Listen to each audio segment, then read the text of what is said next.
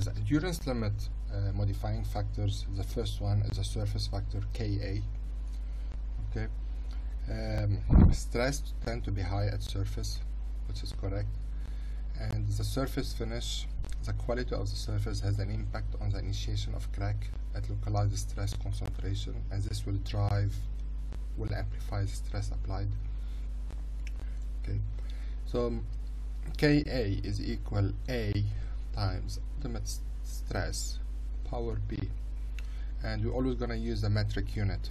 So if the surface is, for example, grounded, machined or cold drawn, hot rolled, as forged, so we have the value of A and we do the value of B. If we consider an example, a steel has a minimum ultimate strength of 520 megapascal and a machine surface 420 megapascal, and the surface is machined. Let's find the value of Ka. If we go back really quickly to here, so the machine surface will be A equal 4.51 and B equal minus 0.265. So the value here is A equal 0.8.